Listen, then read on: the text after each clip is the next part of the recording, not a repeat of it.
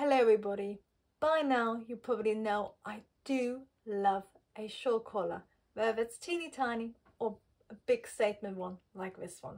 So today, and in less than 10 minutes, I'm going to show you how to draft this vintage inspired, very oversized statement and oh so glamorous shawl collar. And the best thing about it is you can either add this shawl collar stole effect to an existing top, or you can actually keep it completely separate and then wear this either in a nice wool or like an old blanket for day wear, or use it for evening wear to add a nice layer on top of any dress or top. I'm going to show you the original vintage inspiration first and actually show you two options of how it can work, and then I'm going to show you how to draft it. Let's have a look at the inspiration first, and I want to show you how there's two ways of actually constructing this collar stole. The first one is that you have your shawl collar like this, which is really oversized. So you can of course make it as oversized as you want to. But for that maximum glamorous impact, you sort of want to go past your shoulder point. You can see it's a shawl collar, and then it becomes a stole with pockets like this. And I assume this would be made either out of a cotton satin or maybe even a cotton silk satin. So you have this, and then the first option is to actually then catch this at our shoulder seam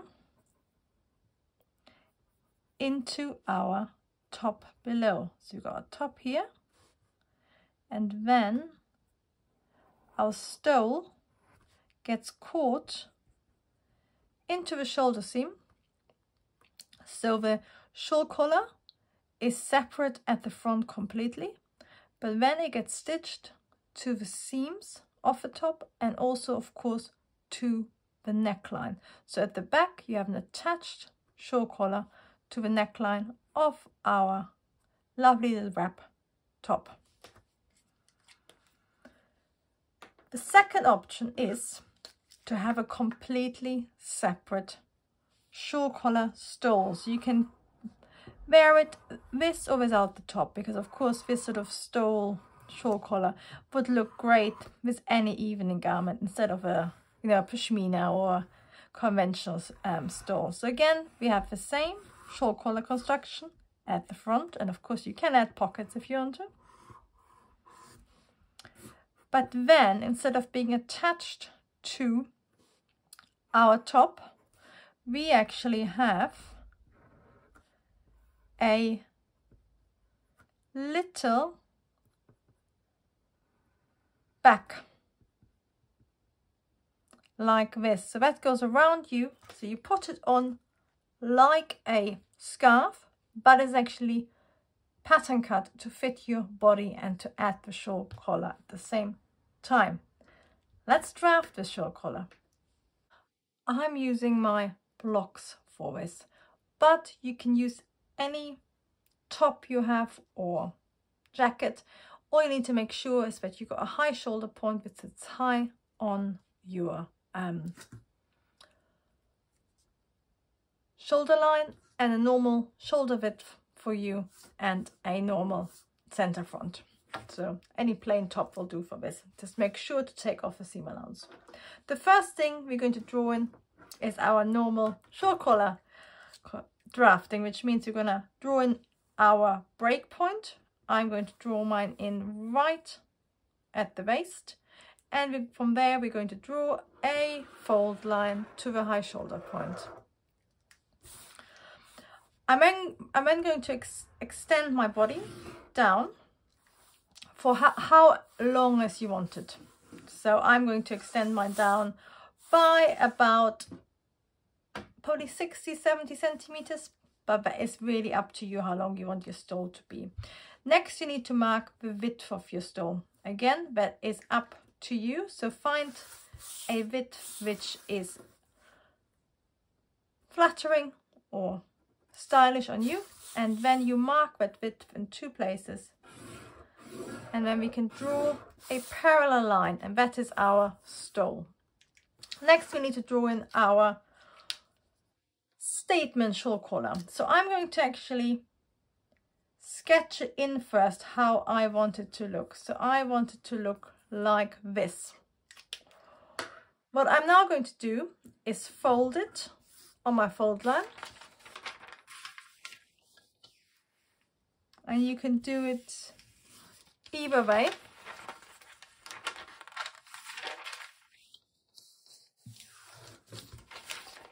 I'm going to do it like this, and then I'm going to trace it through.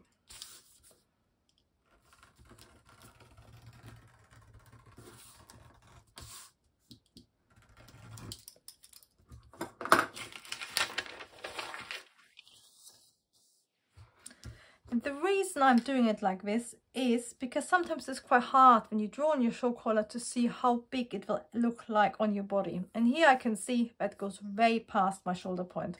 So that's exactly what I'm aiming for. I can now draw in a straight line, and then you can use your pattern master to draw in your curve. Like this. The next thing, of course, is to draw in our back neck as we would do for any shawl collar. I'm using my neck to draw mine in like this.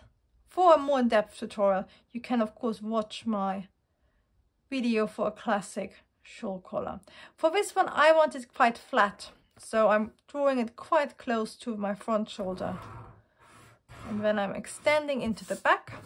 So that is my center back. I can now draw a right angle for my center back, and then I can connect my 2 lines with a nice smooth curve. Again, I will smooth it out with my pattern master. This is your shawl collar with the stole. All you need to do is add seam allowance absolutely everywhere, because we're going to cut out 2 of these. So add your seam allowance wherever you want. For the first option, you then just sandwich this into the shoulders of your top, and then of course your back neck gets sandwiched into the neck line on your top. If you want to turn this into a separate stole, here's what you need to do. On a small separate piece of paper, trace around your back. You only need the top of it. You can now lay your back shoulder onto your front shoulder to work out exactly how wide you want your shoulder to be and what angle you need it to be. And that's a trick you can use whenever you're changing your shoulder. We've now got the shape of our